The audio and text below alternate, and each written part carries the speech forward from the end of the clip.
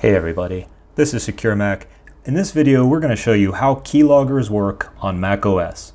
So the reason we wanted to do this video is because a lot of people don't realize that Macs can get keyloggers, and they don't know how serious this stuff can be. So we're going to actually demo for you what keyloggers can do on a Mac, and then in a separate video we're going to show you how you can detect them on your Mac.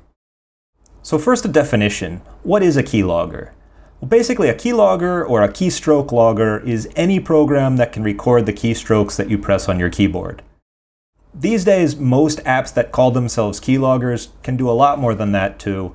They can record chat apps, they can see what websites you visited, log app activity, take screenshots, and more.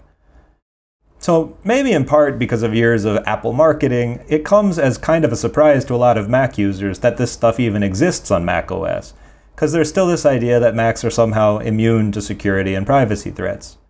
But, just for example, if you go to our site's malware database and take a quick look, you'll see there are actually a lot of macOS keyloggers out there. And that's just the publicly available Mac keyloggers, stuff that can be marketed as, for plausible deniability purposes, parental monitoring software or an employee productivity tool. So it's stuff that can be downloaded off the internet, paid for with a credit card, maybe has a free trial. But in addition to that, lots of Mac malware variants also have keylogger components. And you also have the kind of commercial-grade macOS spyware that's sold to law enforcement agencies and governments. Those too often have keylogger capabilities. Okay, so let's take a look at how this stuff works and at how serious it can be. We've installed a keylogger on this Mac virtual machine, and it's on here running now, but you can't see it down in the dock, which is very much intentional. Keyloggers are made to be hard to detect. So, say I'm a normal, everyday user, and I'm just going about my day. I might log into my email, make a note about something, maybe something kind of personal, like a doctor's appointment. I might do a little shopping, enter some personal details on a web form, maybe do a few web searches, again, maybe for something I wouldn't really want everybody knowing about.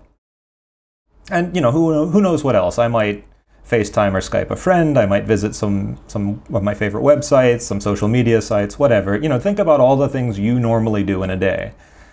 And then I'm done, I log out, I leave, but now all of that activity, all of that data is accessible to whoever controls the keylogger. So to check the log locally, like if a person has access to the Mac, physical access to the Mac, you just have to hit a special shortcut key combination, and it calls up the log viewer.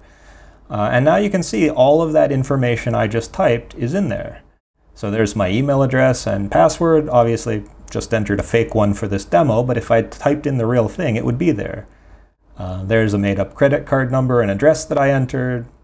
There's my note with some personal stuff about my life. There's the example social security number I typed, my web searches and the websites I visited.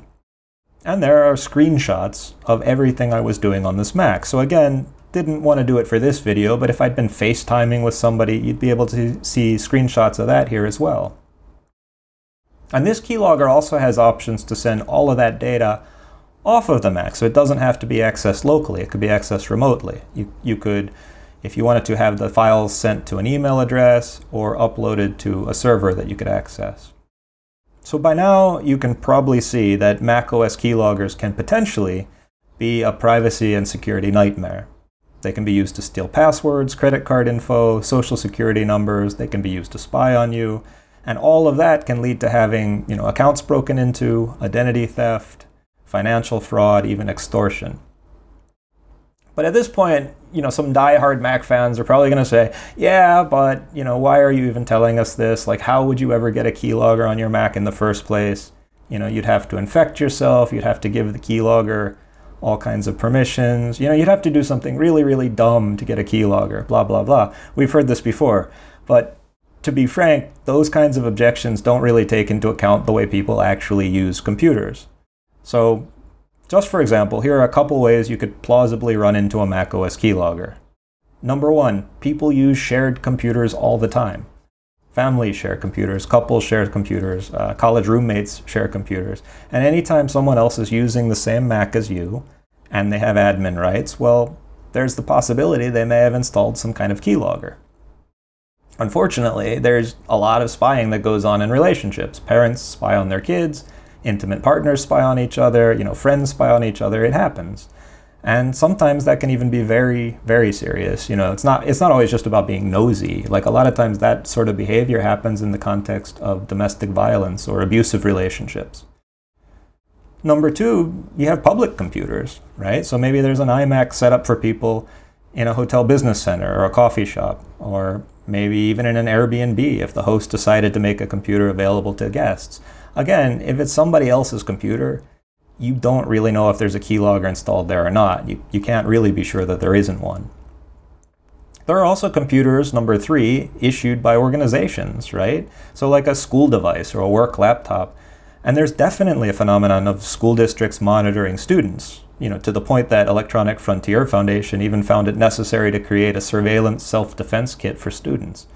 There's also a lot of monitoring that goes on in the workplace, where companies monitor their employees using specialized surveillance software. Some people call it bossware, but it's basically just spyware by another name. And last but not least, there's the actual malware for macOS, which is real, which is out there, and which is a growing threat. And in this video, we've been talking about these publicly available keyloggers, but of course there are full-featured malware suites on macOS that come with keylogger components. So, that's the sort of thing that can make it onto a Mac via a Trojanized app installer, or bad guys using social engineering techniques, whatever. So again, bottom line, no matter how it gets on there, a keylogger on a Mac is a very serious threat. In our next video, we're going to show you how to detect keyloggers on macOS. So if you want to learn to do that, be sure to check out the video. All right, we hope this one's been informative. If you have any questions, feel free to leave them down in the comments. We'll try our best to get them answered for you. And if you'd like more Mac security information, tips, how-tos, check out our blog over at securemac.com. And of course, please subscribe to this channel. Thanks for watching, and stay safe.